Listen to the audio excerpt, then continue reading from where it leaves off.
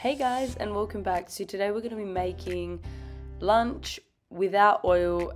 Today's fasting. I'm making a bean salad and we'll get right into it. So I prepared the beans from the night before. I soaked them. If you guys can't do this or last minute you want to make this dish, you can also buy some organic beans that are already canned. So I'm going to start by chopping up all the vegetables that I have. I'm preparing the sweet potato in the air fryer. You guys can do this also in the oven, but you don't need to do this step. I just really like sweet potatoes, so I thought to make, out of this salad, I made 3 different salads. So I made one with sweet potato, one with avocado, and one plain with, obviously all of them had the beans in it, all of them had the vegetables in it. I just wanted a bit of a different flavour. So as usual, I will put the ingredients list at the bottom in the description for you guys, with what I used and how much of them I used. Now, my family, because I'm cooking for my parents and my siblings, we are a family of 7. We've also got our grandfather with us. So that is why I cook so much. And to help me out when I'm mixing it, because I always find it hard to mix salads, I got a huge bowl, which is the bowl that I make my sourdough bread in.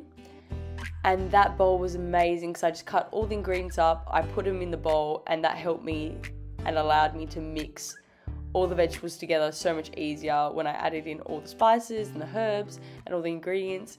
So I recommend you guys do something like this as well. Obviously, if you guys don't have a big bowl, then don't worry about it. But if you guys do, I recommend mixing it in that and then putting it into your bowls for serving, because it will just make life so much easier. So I'm just making sure that I cut all the ingredients really small. Remember, this is a salad. You don't want really big chunky pieces. So as usual, this recipe is just from scratch. There are no things that I bought from the store which are already pre-packaged, which have all these different ingredients in it that you don't even know what they are. Except for the beans if you get them canned, obviously, but you will check the ingredients to make sure that they don't have anything bad in them. So I'm just going to mix all the ingredients once I've chopped them all up together while I'm waiting for the beans to boil. Then once the beans are ready, I strain them and I put them in. I videoed me making the quinoa, so the other beans I did the same. I just boiled them until they all got soft, which for the quinoa took around about 15 minutes once the water started boiling. I put it on. And for the other beans, it took anywhere from 15 to 20 minutes, depending on what type of beans. So we are making 3 different salads. So you're going to get the salad that we had. I'm going to put in one of them avocado. The other one to the right, as you can see, I put in sweet potato. And the one on the left, the far left, was just plain without any of them. Now to dress this, for me, I didn't put oil, so this is a no oil recipe. But if you guys are eating oil, you can put oil in it. Obviously, we put salt and pepper, as you guys saw before. And also oregano.